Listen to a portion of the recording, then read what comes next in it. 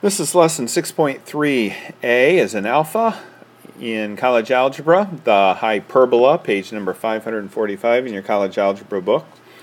Alright, so when you're given an equation of a hyperbola, which we'll get to in a minute, a couple of the things that you want to do is you want to use completing the square, and then you're interested in finding the center, the vertices, and the foci in order to go ahead and graph the hyperbola. So if you look at the little bluish gray box, bottom of page 545, it gives you a definition of a hyperbola. And to the left of that is a drawing of a hyperbola. So if we have a drawing of a hyperbola, and it looks something like this, we'll put it through the x-axis for this first one. Okay, a couple things to note. If we were to take the distance from the foci here, and we were to draw a line from one foci to a point on the hyperbola to the other foci, like that, the difference between those, let's call this D1 and this D2. The difference between those, D1 minus D2, and if we were to take the absolute value of those, that would give you just a number, let's say 5. Okay, so let's say that gives you 5. That means that if we drew a line from anywhere from the focus to a point on that, or if I drew it from there to there, or there to there. If we were to take the difference between all of those pieces here, like this line minus this one, this line minus this one, we'd get 5 for every one of them. Okay, that would be constant. Alright, so let's look at some things about the hyperbola. Let me draw them back on here. We said the foci were here and here. These are the vertexes, or the vertices. The segment from the vertex to vertex, so from this vertex to this vertex, those are called the transverse axes. So if I were to spell that out for you, it would be transverse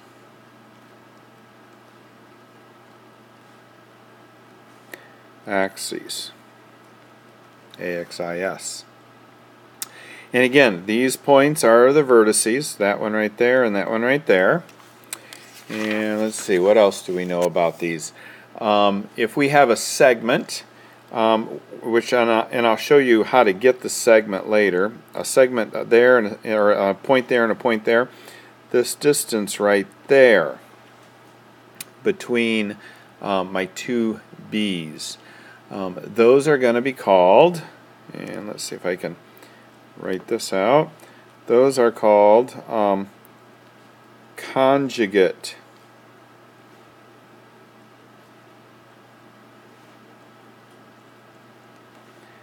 axes. So that's the shorter line there. We also have an asymptote. We're going to have a line that goes here and a line that goes here. And if you remember about asymptotes are where they don't cross. Or the graph this graph right here does not cross the asymptote, neither does this one here. So what we're going to learn to do is we're going to learn to figure out where the vertices are, where the conjugate axes are, and that makes it real quick and easy in order to draw the hyperbola. So let's get started with that. So we're going to start with the standard equation of a hyperbola with the center at the origin, meaning that when we have our graph, well, let's bring our graph back down here. When we have our graph, if we were to draw the hyperbola and the center is at the origin, that means the distance between my vertex here and my vertex here is going to be like this, and when my center point right there is at the origin. The distance that is half the total length here between my vertices, that right there is going to be my origin. So we're looking at hyperbolas with my center at that origin. So the equation that makes that happen is x squared over a squared minus y squared over b squared equals 1. Now notice it's very similar to the equation for an ellipse. The difference is the sign right here. It's a minus sign instead of a plus sign. And we'll have some other differences here in a minute, but for right now that's what we've got. And that is for a hyperbola that goes this way. Okay? If I had a hyperbola that goes this way, my equation is going to be a little different here. My equation for that one is going to be y squared over a squared minus b squared, minus x squared over b squared equals 1. So notice what happened here. In the ellipse, we changed the a's around, the a and the b around, to determine whether the parabola or whether the ellipse went this way or whether it went this way. But dealing with hyperbolas, things are a little bit different. We left the a's and the b's in their current position, but we changed the x's and the y's. So this one right here is when our hyperbola looks like that. This one on the top, right here, is when the hyperbola goes like that, side to side. Okay. So let's look at what else we have. The vertex, or the vertices, because we have two of them here, is going to be at the points, 2 points, negative a 0 and a 0 for that equation there. Let's get that equation out of the way for right now.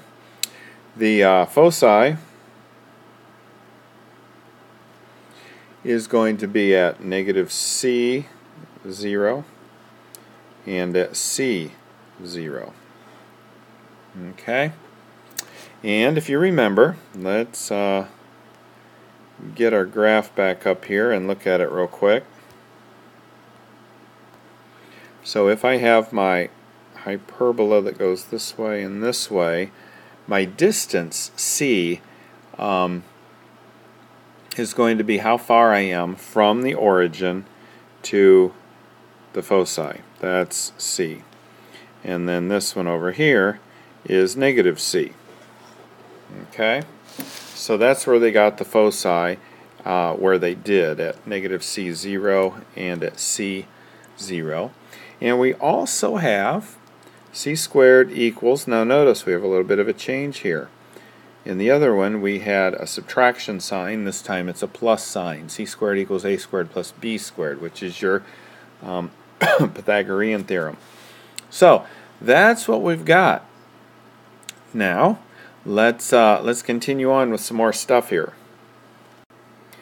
Okay, so let's look at this particular hyperbola here, and notice what's happening here. And one of the ways we describe whether the parabola is that way or up and down like that is to look at the transverse axis.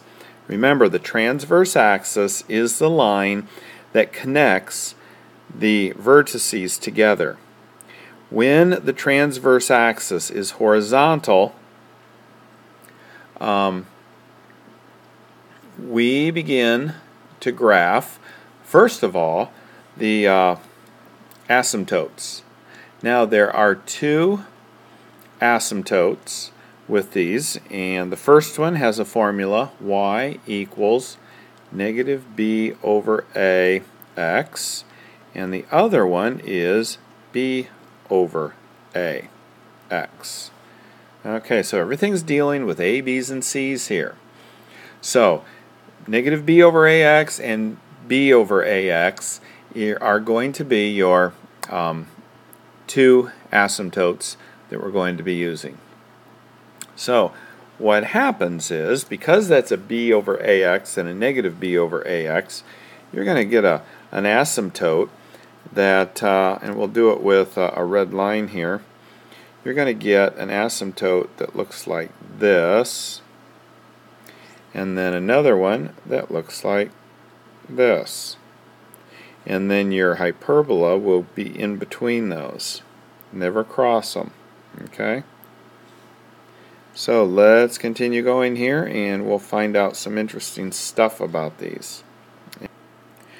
So in example 1, it says find the equation of the hyperbola that has vertices at 0, -4,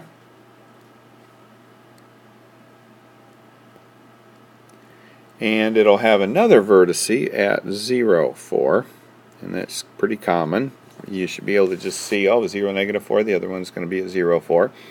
The foci are at 0, -6, as well as at 0, +6. So one of the things that you can discover when you see this is the vertice. Because the vertice ends in 4 instead of begins in 4, so because the y values are 4 here and the x values are 0, I know that my vertex is going to be up and down. So if I have my graph there, I'm going to go down 4 and up 4, and there is my transversal axis, which means that my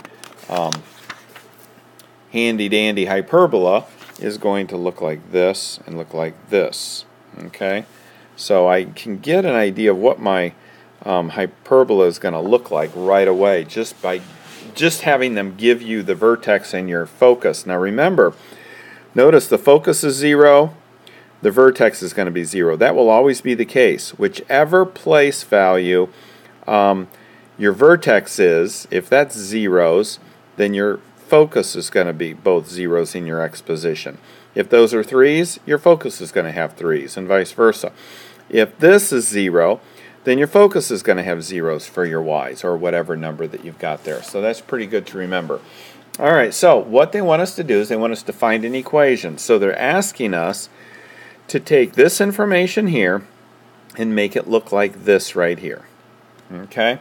Or like the other one where we had y squared over a squared minus x squared over b squared. Okay, depending on whether it's a hyperbola that goes like this or a hyperbola that goes like that. And we already know the hyperbola is going to go like this, right? Okay, so because of that, we're going to use the other formula, and if you remember, the other formula is y squared over a squared minus b squared over, minus x squared over b squared equals 1. So we're going to use that formula for this particular one. So let's use this in order to solve that, given the information that we have right there.